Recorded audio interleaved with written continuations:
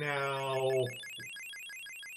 I know technically I'm supposed to be doing a Soul Blazer video, but the truth is, because of the malfunction fail that happened in the last video, and the fact that I just want to sort of get this and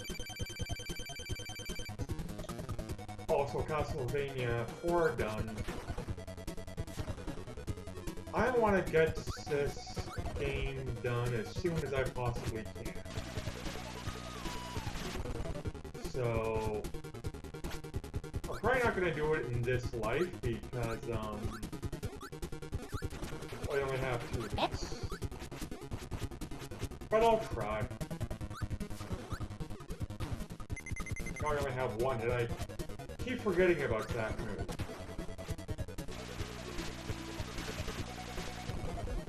Or specifically, the lead up to it, more or less.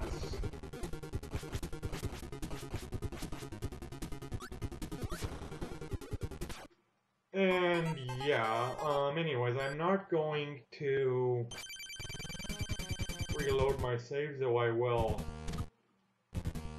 save it here. For the reason that I have full health now. But yes, I am completing this game today. And I can probably hit him with my,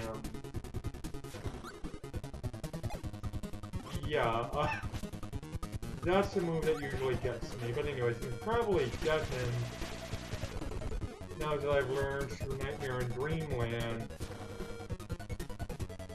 how to defeat this guy, because let me tell you, it was embarrassing the shit I had to go through in that game, because I thought you had to hit his... Well, it's honestly not even really noticeable in this particular game. The first in the adventure, but it was noticeable in Dreamland. This had a kind of pendant around his neck, which I thought that you had to hit.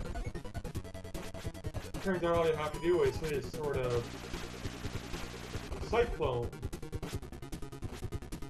thing, but alas, I was completely unaware of that. So I kept trying to hit the small target and die, and I only found out through sort of blunder and error that it's a cyclone you hit. Now, the boss does take a long time to kill if for no other reason than he has a lot of hit points. And I'm making this look harder than it actually is, but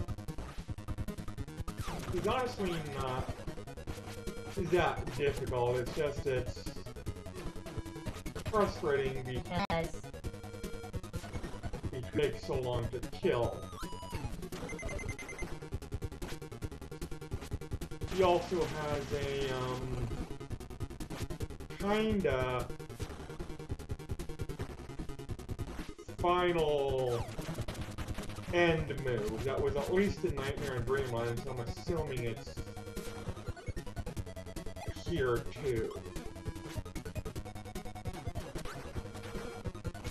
My friend with the cancer is having a CAT scan tomorrow. She is nervous as hell, so I'll be checking in on her periodically.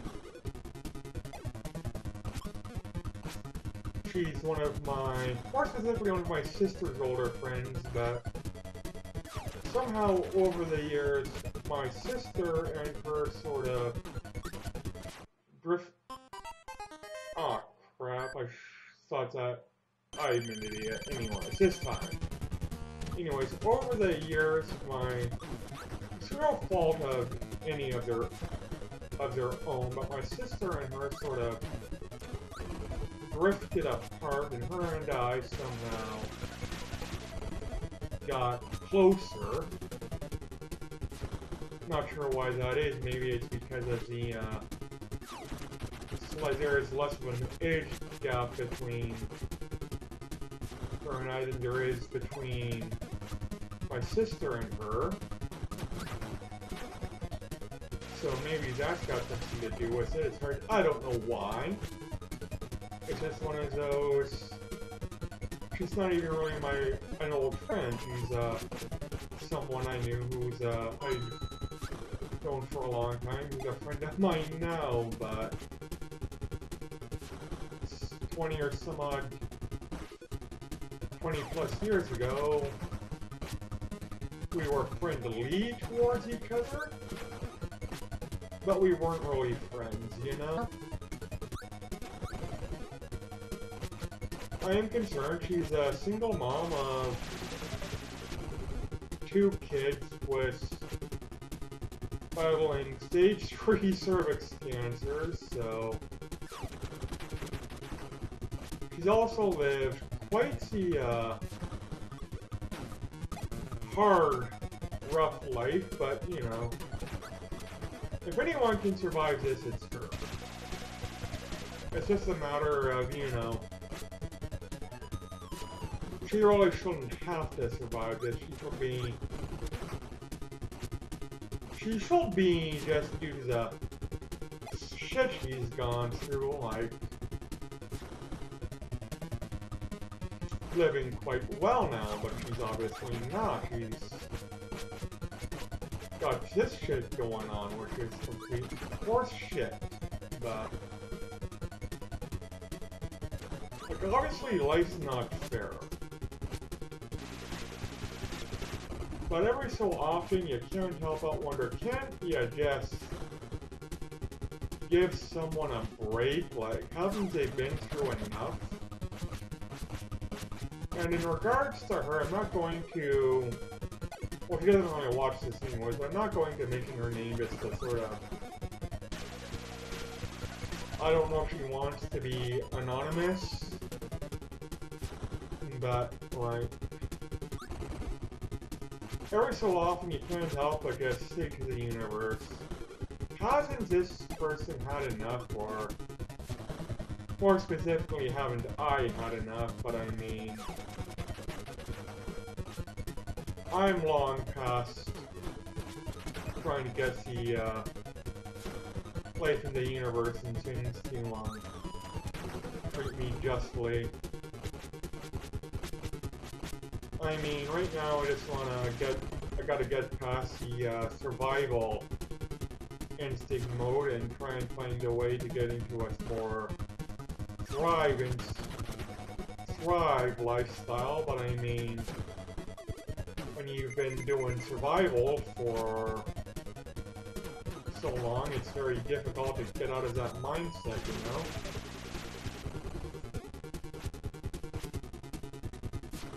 I don't want to check my... I know I've got one hit because I've heard the ding, but I don't want to check... Oh, my breasts are doing that's embarrassing, but I honestly thought it was going to hit me. Like, I'm done doing the haven't I had enough shit because I know damn well life's not going to treat me fair, so I'm going to have to, like, you know... Well, one of my life rules is life's a bitch exploited, so... That's pretty much what I have to do, but I mean... It'd be nice if life were a lot more fair due to the shit it's given me, especially during my... Okay, there is that finishing move I was talking about, so I should be at least halfway.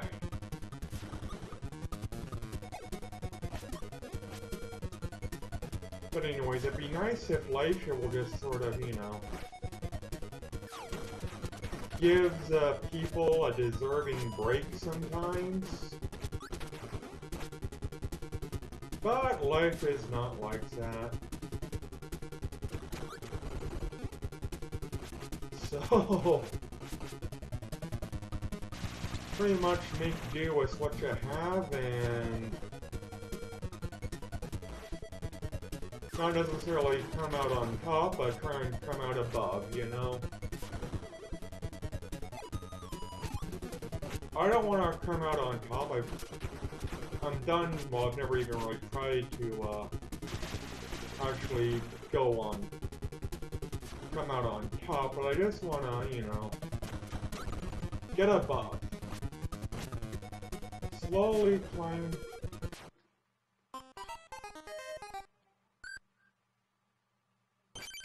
Oh, it's so close to probably. But anyways, this guy's not really it's not really a war of attrition, it's more a war of patience.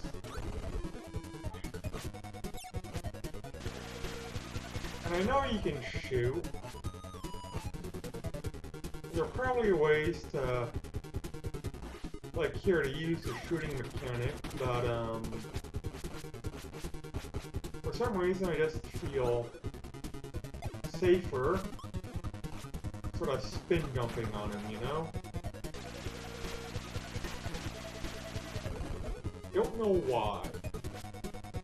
And I took another hit there, didn't I? Screw me, but oh well. I think I'm, what, down to 4 hits? Possibly 5, but I'm thinking at least 4. I don't even want to know how many hits he has left. Because I know he's got, for every bar it's a hit, and judging from the, mini-boss, or the form before him, he's probably got more than the, health bar says. So I'm just gonna... Damn, I got hit again. Now I'm probably down to half life. So I'm just going to try and conservatively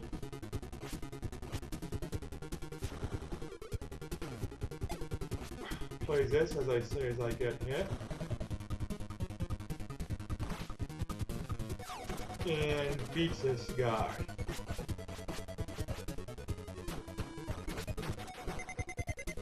And I walked right into that, didn't I don't even want to know how much life he has left. But I can do this. Like, I'm going... Actually, no, I'm not.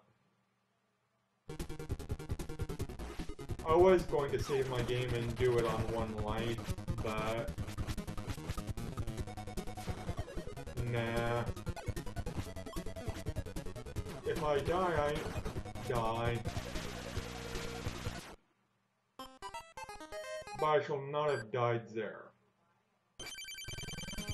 I shall not have died there. That's complete bullshit. Anyways.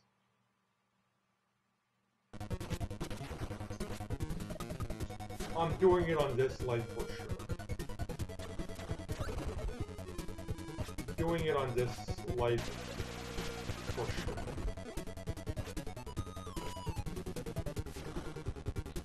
And yeah. But anyways, I'm checking. I only found out not that long ago, and you know, it's not as if I can help, but I can at least, you know, try and make it a little more easier, manageable, less frightening, less excruciating. I don't know. Like, obviously there's only so much one can do. In the grand scheme of things, I really can't do anything, but still doesn't mean you don't not try. Like, I mean, I know it's a situation where reverse, she'd probably do the same thing for me. So, you know.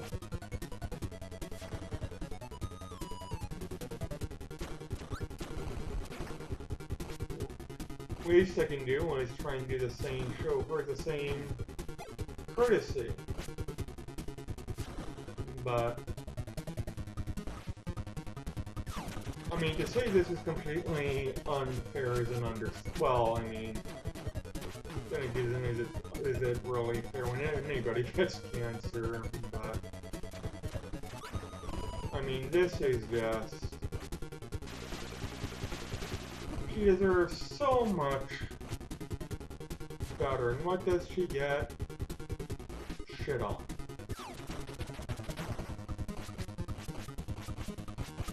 Actually, now that I think about it, I think the reason her and I have gotten so close over the years is because life has pretty much shit on both of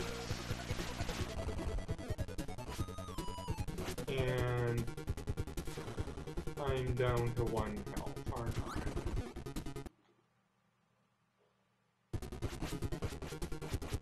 Save it. Because I'm not doing this over again. Not doing this over again. I can do it on 1 health even with his finishing move, which seemed a lot more damaging. I think the finishing move had like a small blast in Nightmare and Dreamland, and here it just seems to be an almost you can avoid it just simply by staying under it, but I mean, I'm down to 1 health, so obviously I'm not going to be testing a theory right now. Or ever again, really. Well, I mean, I might probably just stay on my own for my own amusement anyway. This is a overall one game, just, you know. Now that I have, like, so many games at my disposal, there's less incentive to kind of replay, you know?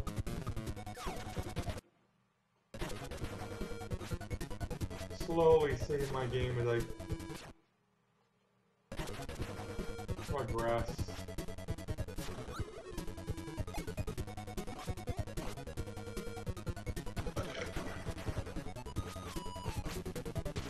But I mean, I do replay the games. I mean, I've done, what, Kirby 3 was probably one of my first projects I've done on here.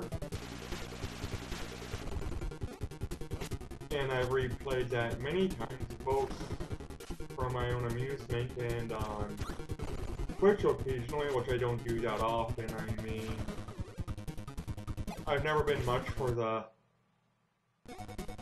live audiencing, so me doing the live audiencing is sort of redundant, but I figure if I ever have to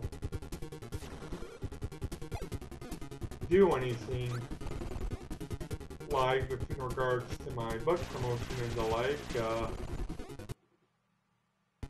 Twitch is a sort of odd but bizarre way to train myself, prepare myself, pretty much get used to performing live. Because I'm probably going to have to in the foreseeable future. Just, you know. Just saying.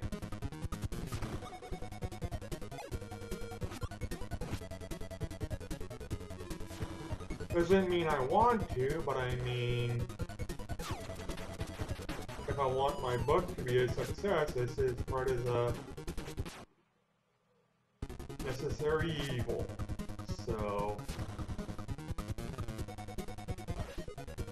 pretty much shut up and deal with it, Craig. You know?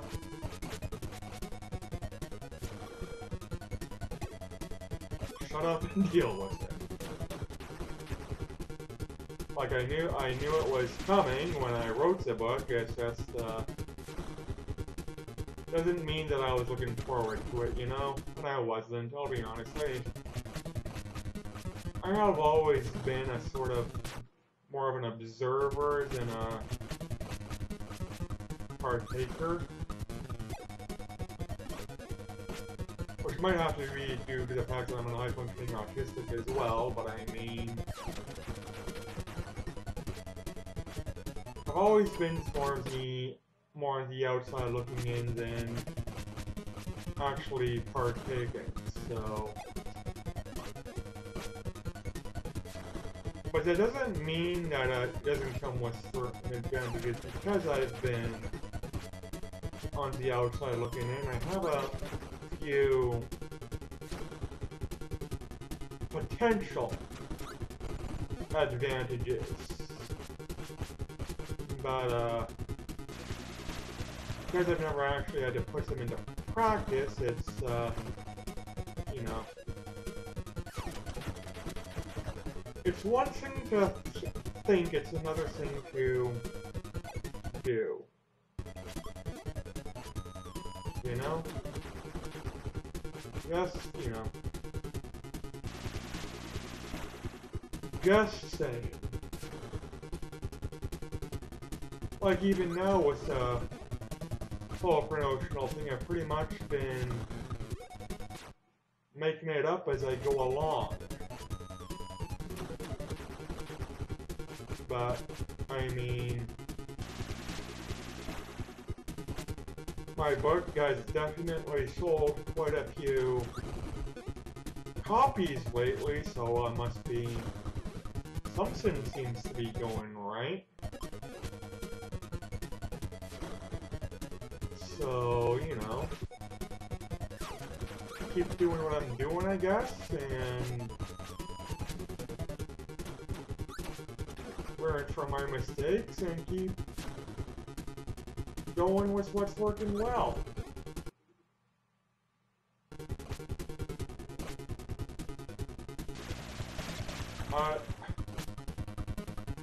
I could have sworn in the version there's a much greater area of effects with that dive bomb new. And that shouldn't have hit me. I mean, that's the main reason why I've been saving a lot more often.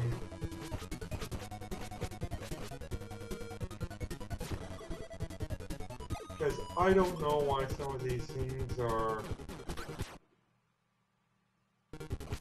hitting me when I don't remember it being a problem before, and sometimes even afterward it's not a problem before, so... you know? What the hell is going on, you know?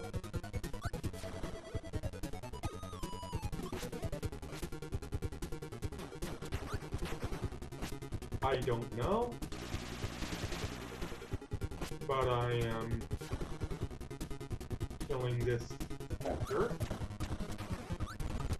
this video. This. I thought that was going to hit me. I honestly did, which is why I saved it. I feel like, I mean... I'll be honest, I don't know how close I am to killing this guy. Because I learned during the Nightmare in Dreamland videos that, when I will stare at his health, I will get cocky in how much he has or how little he has left, or, I'd look, and during the moments of looking, and then going back up again, I get hit. So,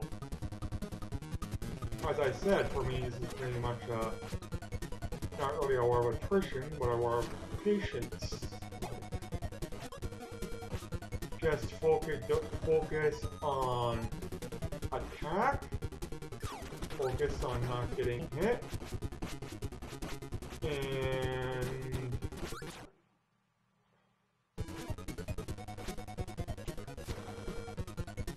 keep doing what needs to be done. Don't look at his health because his health is going low with every hit. And it doesn't matter if you know how much hits he has left or not, you're gonna have to hit him anyways, so might as well just focus on the kill and not how much life he has left, you know, and I'm going to save it. And damn it, I'm itchy. Why do I have to be itchy playing this game? Why? I guess I am, for some reason, saving it after every time he does that screen swipe move. Not sure why, other than, yeah, like, see, that didn't hit me, but in previous attempts, it potentially would have. So, let's see, what the hell is going on with that?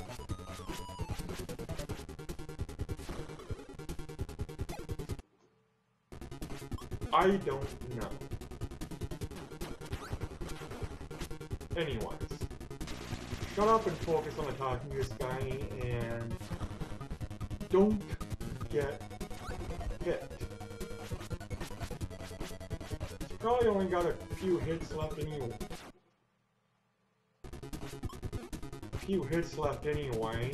So like 5 maybe, give or take. I mean, I guess I could take a quick look at his health when I pause the screen or what have you. But again, call it paranoia. I don't want to look at how much like that. I honestly thought that was going to hit me because it's hit me many times before. And I did it about time. Whoa. About time, too. Now, I think this is the first Nintendo game I've completed on my channel, isn't it? I mean, I grew up in the age of Nintendo, but I had a Game Boy. Now, keep in mind this is hindsight, but when I speak to my dad and like now, and he said, well, if you wanted a Nintendo, I would have gotten you one. I mean, I never asked for one because I figured I will never get one. At the time when the Nintendo was sort of most relevant, like we were constantly moving because of landlord and financial issues. My dad's business failed. I think he was in bankruptcy at the time. Like, yeah, I wanted a Nintendo, but I didn't want to ask for a Nintendo because it just seemed so unnecessarily selfish even when I was that young. So, yeah, I didn't grow up with a Nintendo, I grew up with a Game Boy and old computers because that was my father's business. Pretty much PC gaming before PC was even a thing. Like, we're talking about not just the times of DOS, but the times before DOS. So, way back when. I had my Game Boy. My first console was a Sega Genesis.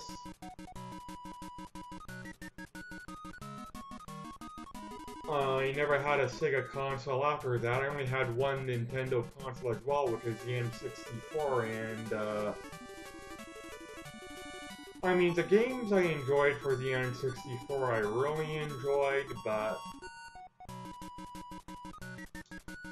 when my sister got the PlayStation, I think I used the PlayStation more for no other reason than my taste of gaming changed drastically. And also most of the Nintendo 64 classics are games I just really do not like. Not necessarily bad games, I just legitimately do not enjoy them. The N64 was a sort of 3D platforming console, and simply put, I did not enjoy 3D platformers, especially back in its infancy. So, yeah, I was getting more into Japanese role-playing games at the time anyways. Thanks for watching, everybody. Take care and bye.